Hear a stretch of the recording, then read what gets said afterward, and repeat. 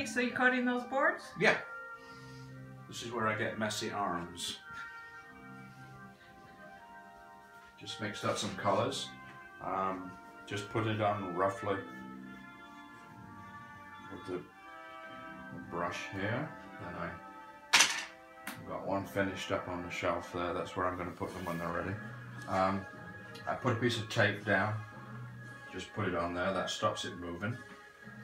And then I take the bigger brush and I start to go and even it out.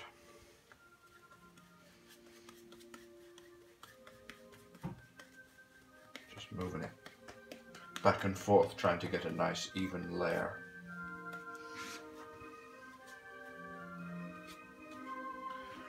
Just getting it spread. I go back and forth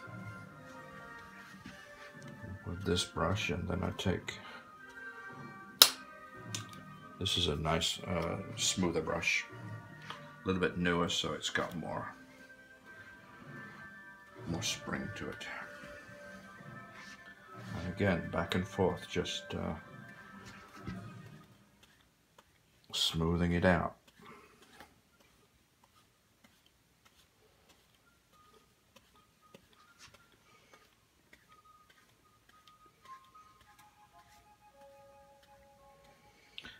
And even after doing the sanding and trying to make sure that the board is nice and flat, things get past you. And I'm noticing some right now while I'm doing this. The reflections from the window are casting some shadows here. I don't know that you can pick it up on the camera, but as I do this, I notice there's some little indentations here.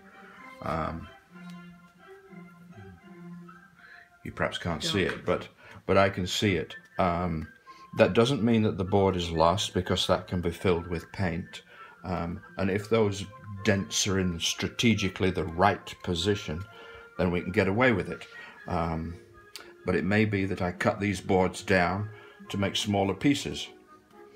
But that's something that you see along the way, and those are important things to take care of. It all adds to the quality of the finished painting, to take care of those issues. So we'll see how this dries and how it looks, and it'll maybe make it into a smaller painting. We'll replace this with a good piece.